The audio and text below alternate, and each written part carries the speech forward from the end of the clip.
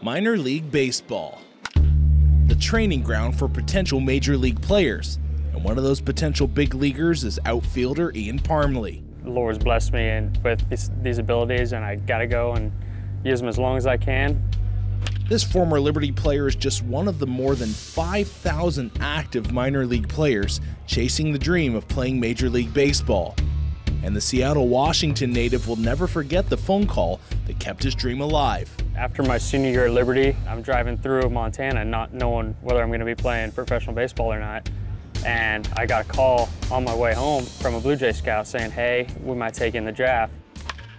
What? And he did. In 2011, Ian was drafted in the 7th round by the Toronto Blue Jays, where he has spent the last 4 seasons playing in the Blue Jays minor league farm system. Everyone says it's a grind, and it really is. For Ian, spring training workouts are in Florida during the months of February, March, and April. And then you don't know where you're going to go, whether you stay in Florida or you head off to an affiliate, and then it's every day pretty much for 5 months.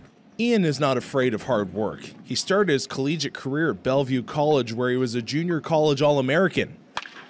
At Liberty, he finished his senior year with a .314 batting average, 34 runs scored, and 19 RBIs. Ian maintained a strict schedule in college, and he does the same as a pro. What time you're going to wake up every day, what time you're going to get to the park every day. And as long as you keep your routine, it really helps out a lot. The daily routine of minor league baseball is not difficult for Ian, but the conflict between team success and player success can be challenging. Every player wants to move up to the major leagues. That's just the name of the game. I mean, you're trying to progress your own personal career while still helping your team win. And as long as you keep focusing on the team, then everything else is going to fall together. As Ian continues his climb up the ladder of the minor league ranks, he says he's got a lot to be thankful for, and near the top of the list is Liberty University. There were times in junior college I was kind of lost.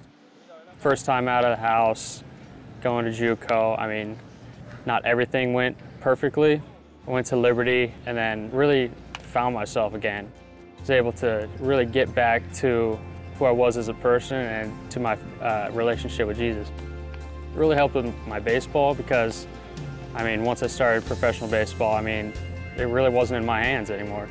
So Ian will keep swinging away, each day a step closer to his goal of playing in the major leagues. Just using the abilities that God gave me and gonna take it however long I play this game. I mean, I've been blessed so far, and if it ended tomorrow, I'd still be happy.